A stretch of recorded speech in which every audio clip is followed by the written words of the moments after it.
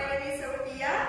I'm very glad to be here, and before I tell you about what I've been building with lab-grown wheat, I want to start with some context. So we are currently living in an era of transitioning between giving our ideas through text to one in which we read our brainwaves directly, which is about 100 to 1,000 times faster, if not more.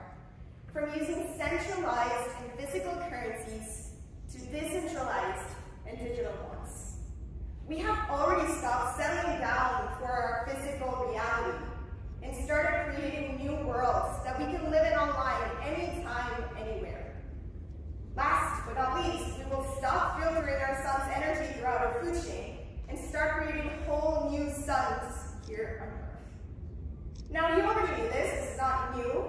The question is, how are we applying these 4 principles to the system that has been feeding us, providing us with shelter, with food, with clothing for thousands of years, the agricultural system? So let's zoom in a bit. This is a plant. Wonderful chemists, they can grow almost anything. However, if we saw them as machines, we could actually argue that they're a bit inefficient. So if we feed a plant with hundreds of days of light, tens of thousands of liters of water, and millions of acres of land that amount to half of the world's habitable land, all we get is a 1% conversion ratio. That means 1% of a plant's weight is the product that we care about. Now, we are all currently wearing an outfit that took almost the equivalent of 100 bathtubs of water to be produced. So this is what these numbers do. Not to mention the millions of tons of greenhouse gases that the cotton industry produces worldwide, the history of social the injustices that we have, the 50% of fertilizers, pesticides, insecticides, right? These crazy chemicals that are hurting our soil and the environment overall. So now, we know that our agricultural system is slow because plants take their time to grow. I mean, they weren't really scaled for, or really evolved for to be that scalable, right? We have a centralized system that we don't want for things like geopolitical conflicts, for food security. We don't want plants to be limited to growing only in a single place because of environmental conditions. And we have a system that's inefficient because of the reasons that I've mentioned before. We have wonderful innovations, right? Like vertical farming, that are allowing us to grow things not only horizontally, but vertically, not only in the soil, but using hydroponics, saving water, saving land. So the gap with that, however, is that we are filtering again the sun's energy through solar panels. We had talks yesterday about the inefficiencies that this has on its own. And then we are using it to grow products that do not feed the world. Things like lettuce, strawberries, kale, which is great sometimes, but when it comes to feeding the world, we need grains like rice, wheat, and maize. So this actually shows the millions of tons of each crop that are produced worldwide every year. In order to try to solve this problem, I asked myself, what makes these crops, starting with cotton? So if we go to the molecular level, we will find that it's a bunch of cellulose plus some proteins.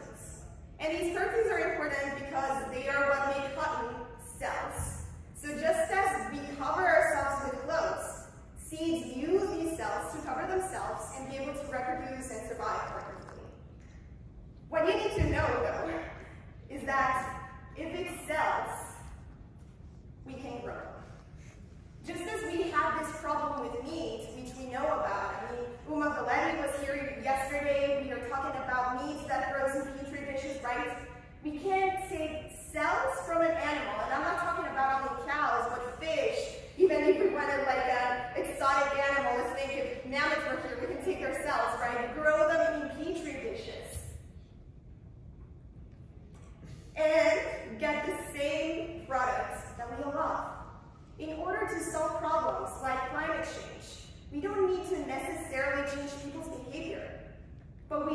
to change our production methods. It's just like we learned in elementary math. Sometimes we don't need to change the order, like the order of the factors doesn't need to affect the product. And so I asked myself, what if I could take cells from a cotton plant, grow them in a flask or petri dish with the right nutrients, the specific ones, and get the same fluffy cotton that we all know, love, and wear? Does that make sense? Okay.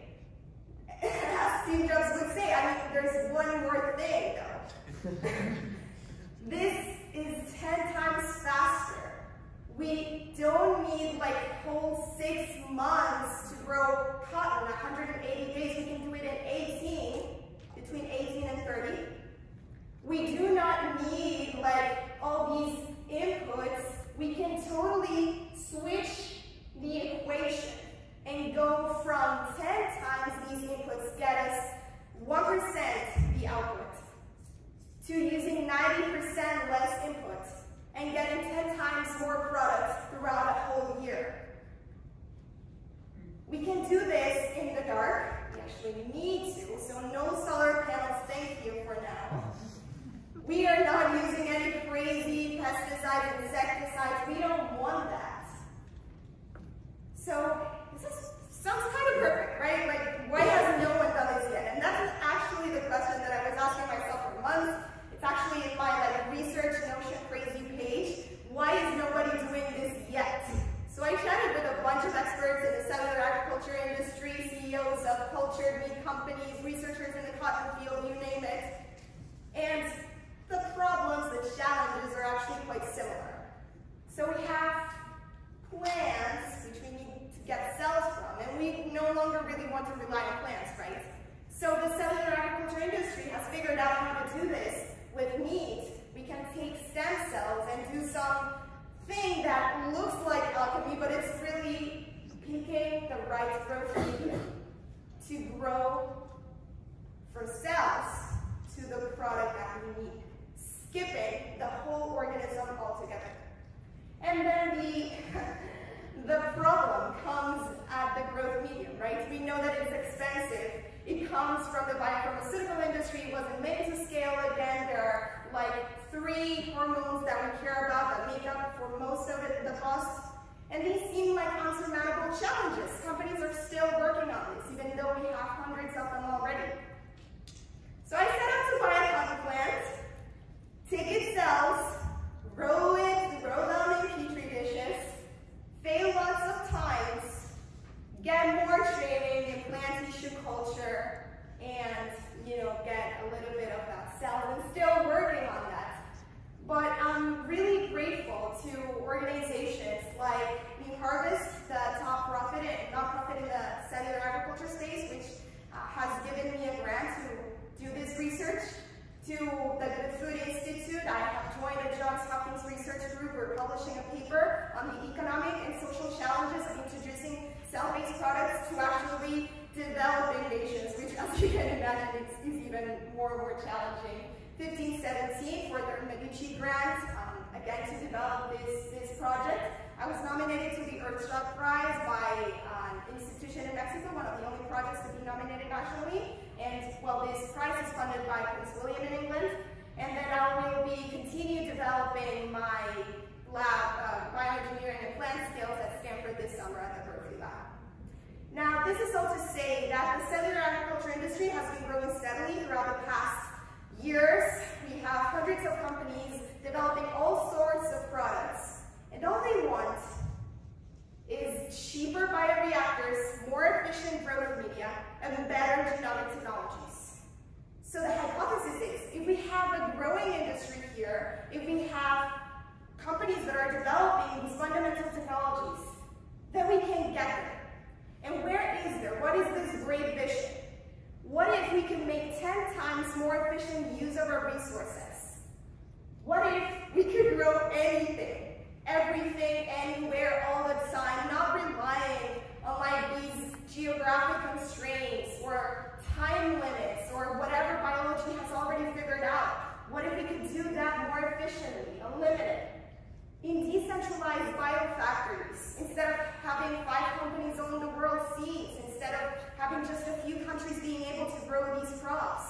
I mean, Elon has gigafactories for Tesla. Why can't we have biofactories for the future of food? Some people say that agriculture was the worst mistake in human history, creating a lot of the problems that we know today.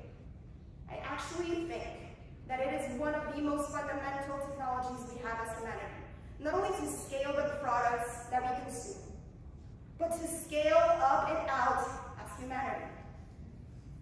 But just as any other technology, it needs an update, a great update to its operating system. So next time I'm at South by, I want to talk to you about the impact that a cell-based, a biologization of the industry is having on our planet.